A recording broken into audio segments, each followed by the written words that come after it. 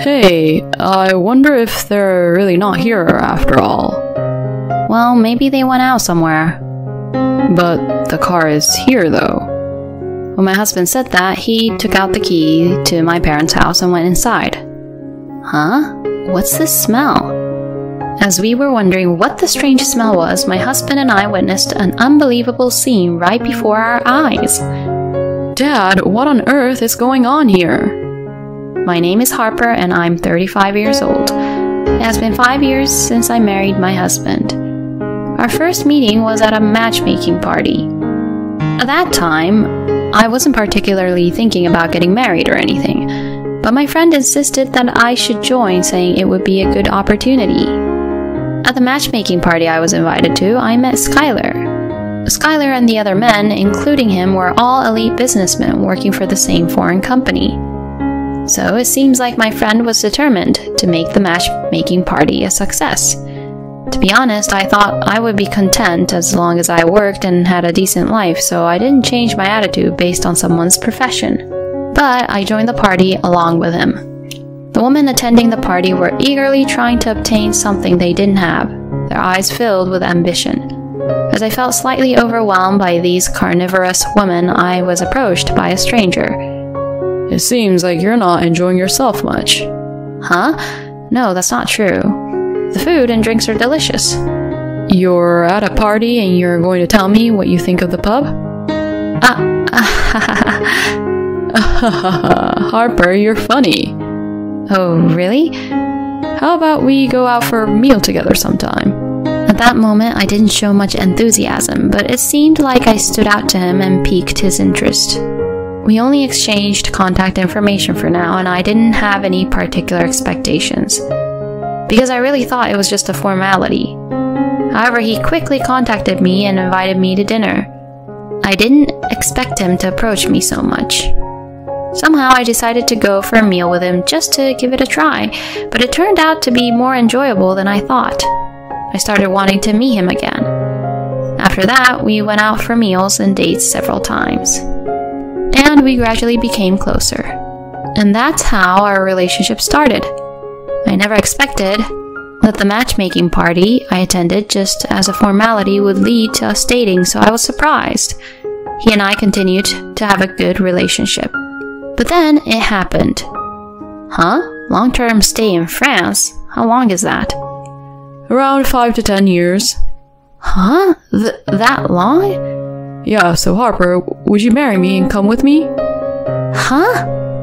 It was a sudden proposal from him. I was taken aback by how sudden it was, but at that time I was already head over heels for him, so I decided to go with him.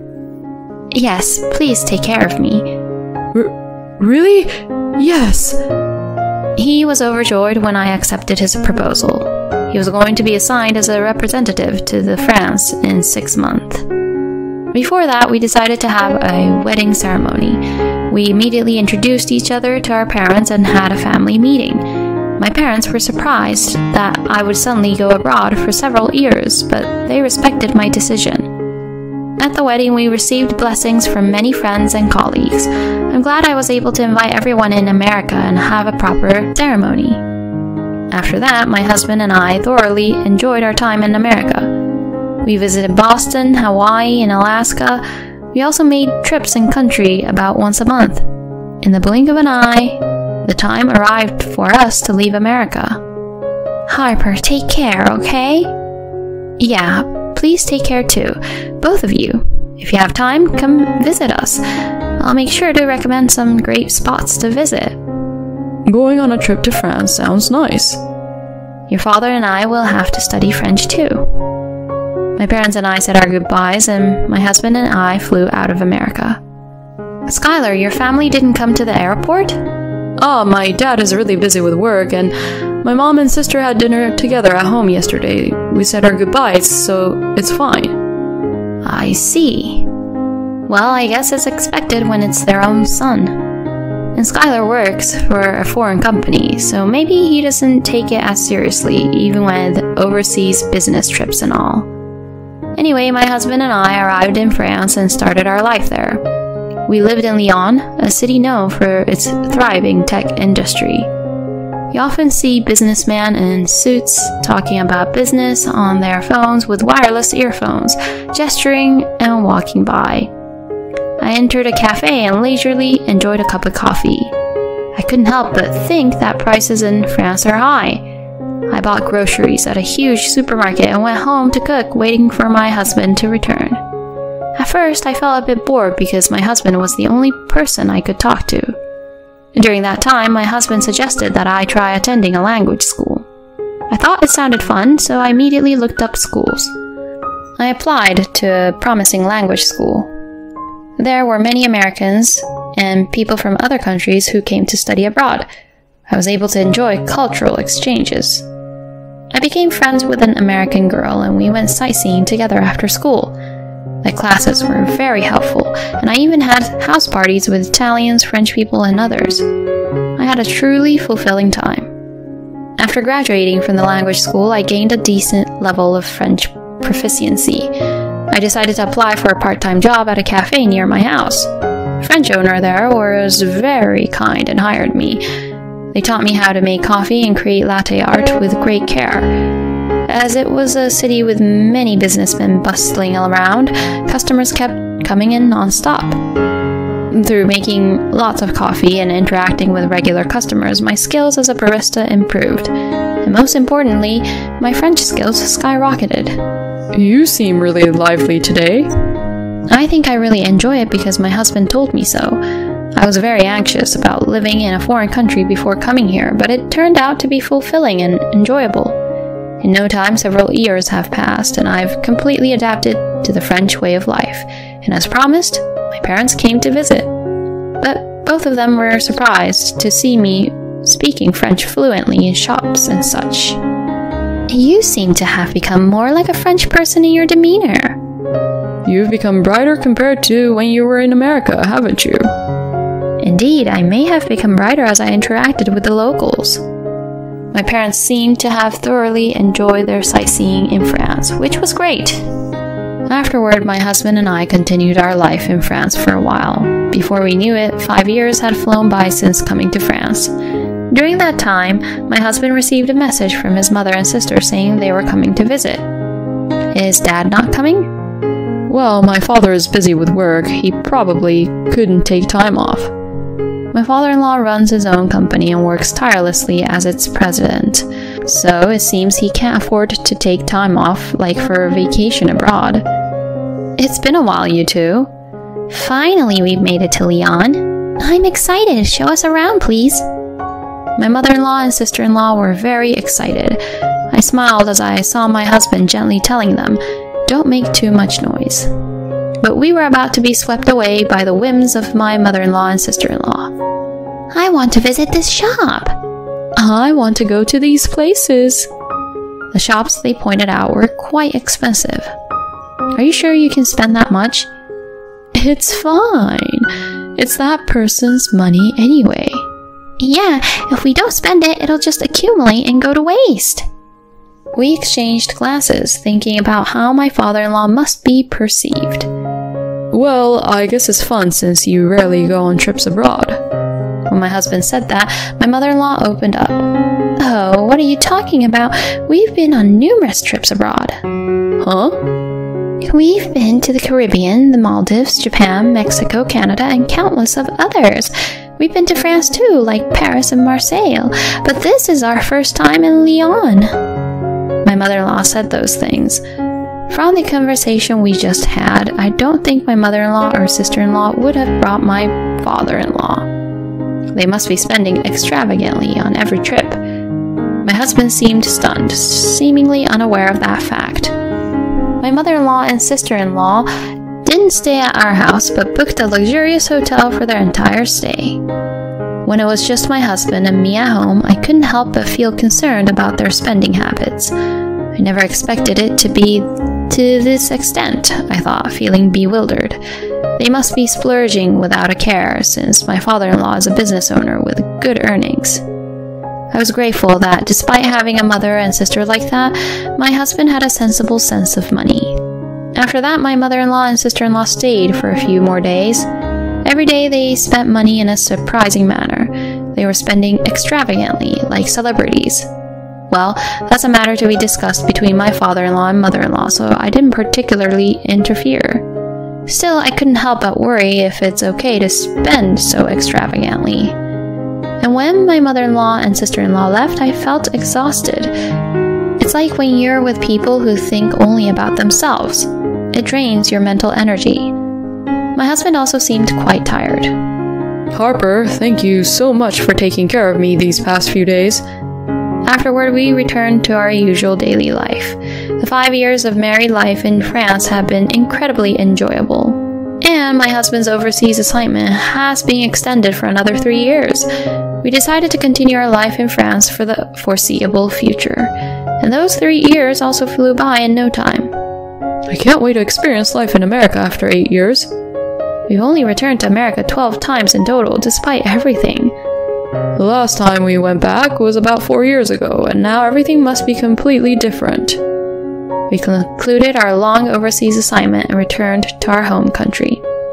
When we arrived in New York, we could immediately feel the familiar atmosphere and scent of America. After staying in a hotel, we immediately began searching for an apartment near my husband's workplace. We visited several properties with the intention of renting a place close to his office.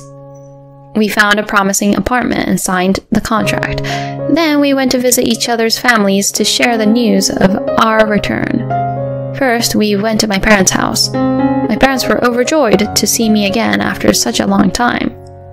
However, as time passes, parents also age, so we should cherish every moment we have with them. Well, I'm almost 70 years old now. We're enjoying a leisurely life as a couple. That's great, as long as you're in good health. We shared stories and had a great time talking about our experiences in France. We ordered delicious pizza delivery and enjoyed a drink, creating a fun time together. As it was already late, we decided to stay overnight at my parents' house. A few days later, my husband and I visited my in-laws' house.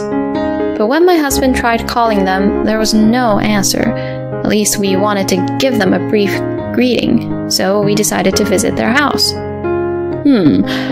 Looks like they're not home after all. Even when we rang the doorbell, there was no response. Well, maybe they went out somewhere. But their car is still here. Saying that, my husband took out the house key and went inside. Is it okay to enter without permission?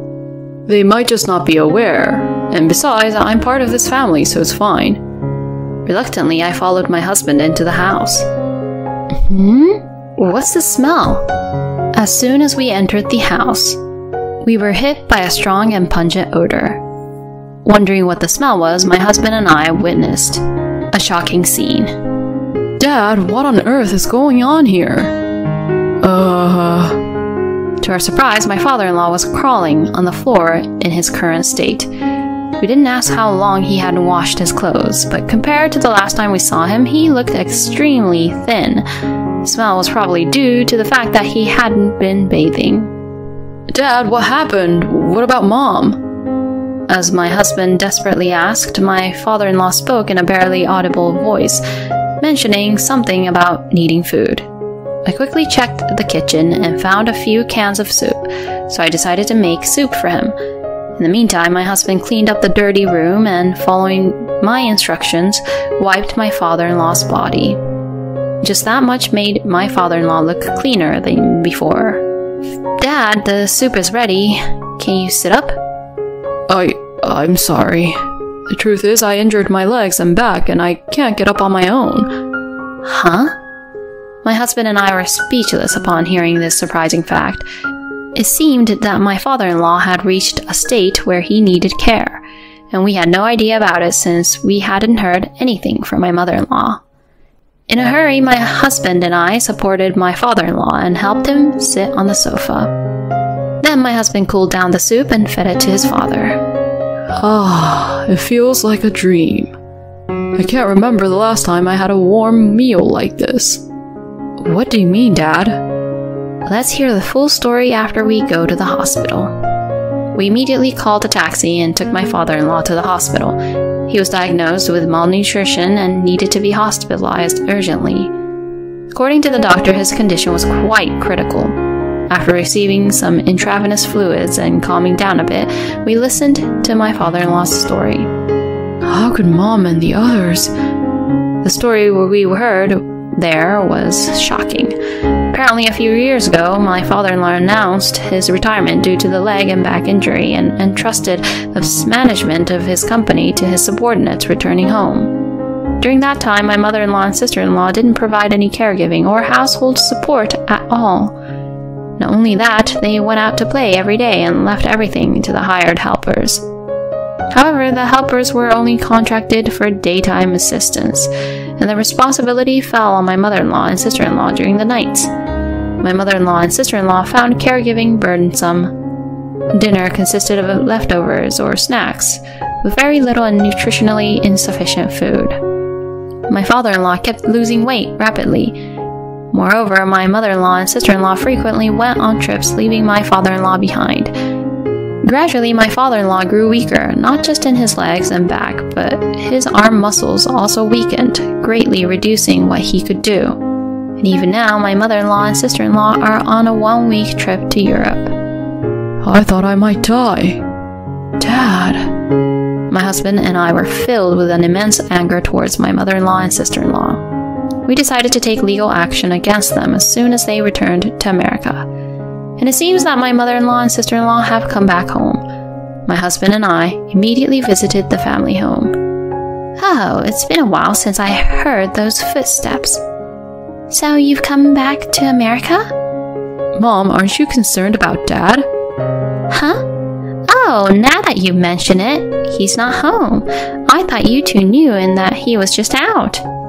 Don't try to deceive us. We know everything. Dad is currently hospitalized. Huh? Don't act innocent.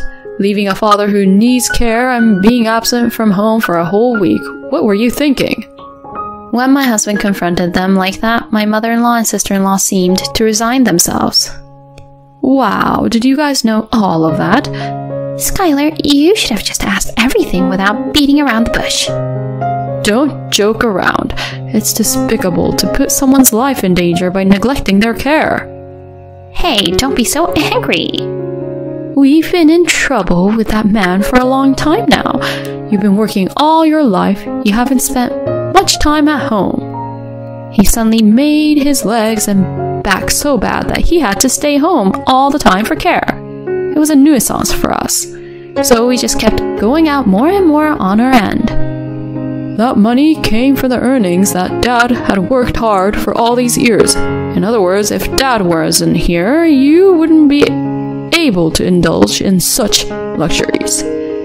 Oh, stop it. We're family, so it's fine. Yeah, exactly. It's our home business, no matter who uses it. Besides, if he had died, we would have inherited his fortune. My mother-in-law and sister-in-law laughed hysterically while saying those words.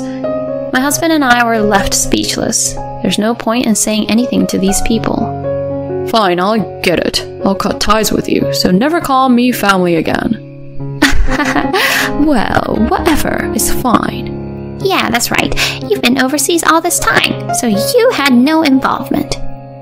Well then, we'll be leaving now. Enjoy your peaceful days without us. My mother-in-law and sister-in-law were wide-eyed at my husband's final statement. I deliberately refrained from getting angry with them after that. A few days later, my mother-in-law made a frantic phone call to my husband. Hello, I thought we cut ties with each other. Wait, why do we have to be arrested? Oh, so the police have finally arrived. I reported it. You and my sister were considered responsible for neglecting a person who couldn't live without care. What? In other words, it's a crime for abandoning someone in a state where they require care. I think you won't escape imprisonment because the circumstances are quite severe.